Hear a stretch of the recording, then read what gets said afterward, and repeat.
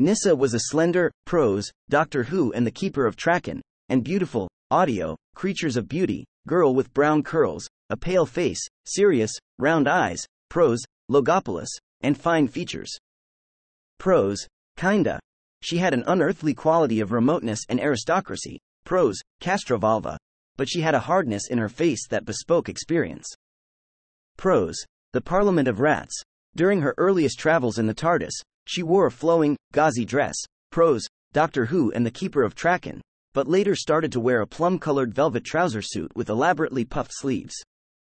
Prose, 4 to Doomsday, Earthshock. She eventually stopped wearing Traken clothes, wearing a blouse with a striped skirt and knee-length shorts on Menusa, TV, Snake Dance, and a blue mini-dress until her departure on Terminus. TV, Terminus.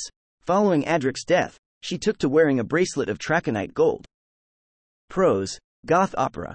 Tegan believed that Nyssa looked very good for her age when she was about 70, something that Nyssa credited her Traken heritage for.